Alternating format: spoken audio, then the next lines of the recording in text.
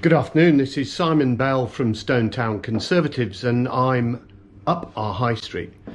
Now, some of you will remember almost 2 years ago we started off doing these videos, and one of the first videos that we did, and subsequently have done another, was at the Royal Exchange with Michelle.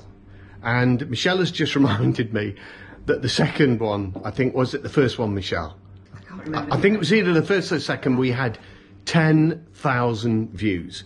So I'm going to introduce you, and most people will know Michelle anyway. Hi Michelle, how are you?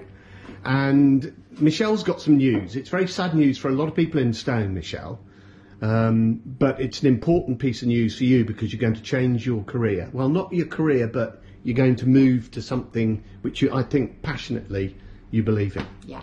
Tell us all about it. I leave the Royal Exchange on the 30th of June after 10.5 years at the helm, so to speak, and I'm going to Port Vale Football Club as the bar manager. Port Vale Football Club. Now hold on a minute, Michelle. There's a load of people that come in here who are Stoke City stalwarts. Yeah. What is going to happen? Well, a few of them have said that they will come and have a drink there, so you know we'll just have to wait and see. Well, what you never know. They might even come and watch a game. Well, you never know, but I know how deep, you know, it runs in some people's veins. So It does. Now, Michelle, you've just said you were here for 10.5 years, or you will have been for 10.5 years.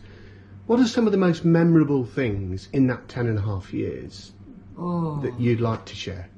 There's lots. I mean, there's so many happy memories of things that have happened, you know. I mean, we've done beach parties where we've had people doing sand angels on the floor because the floor's covered in sand. We've had enchanted forests with bark on the floor, trees up the wall with fairy lights. We've done UFO days. We've done all sorts of different things. And that's what really makes the Royal Exchange very different. But actually, the Royal Exchange is about you.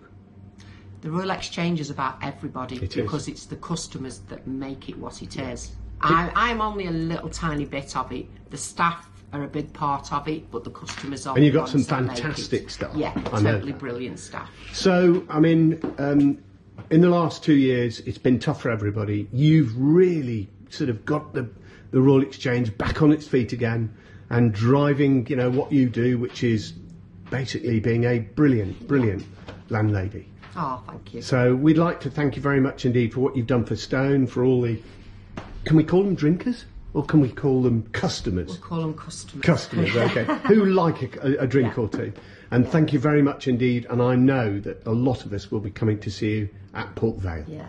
I'd just like to say thank you very much to everybody who supported the pub and myself, you know, especially during the pandemic, because I had so many Red Cross food parcels and things. People were so kind. Can't believe it. And, you know, that's what we're about. We help each other and we're always here for each other. Brilliant. Yeah. And I mean, it's a wonderful community, and thank you, Michelle. Yeah. You've been a major part to that. Thank you very much. So it's Simon Bell from Stonetown Conservatives up our high street.